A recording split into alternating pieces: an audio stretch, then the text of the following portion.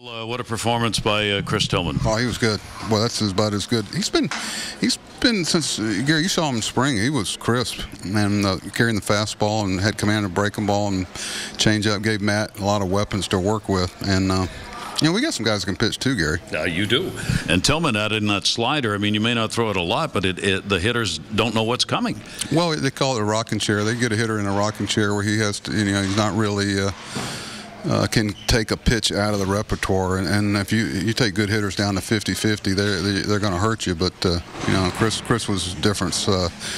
Darren hadn't pitched in 5 days. Really need to get him back out there. We're getting ready to face the White Sox, who only have one left-handed hitter, so those right-handers are going to get all the work they need. And Reimold did what he does. If you don't throw him a strike, he doesn't swing, and that walk started it all. Well, he actually walked another time. They called it strike 3. I tell you, Noah made a great play, great read on a line drive in front of him that a lot of left fielders don't make, but they play really good defense. We had a lot of balls hard, but we got some guys who play defense too. And Rickert wasn't bothered by an offer that you slack off a little bit. He kept coming at him and then gets a game winner. Well, obviously that was a big blow. Moore was carrying good stuff like all their pitchers do, but Joyce gets the right kind of support from the people around him too. They're not going to let him get too down. They're not going to let him take himself too seriously either. Ready to go home? Oh yeah. We'll get home about 3 o'clock in the morning and do it again tomorrow. Thanks, Mike. All right, thank you.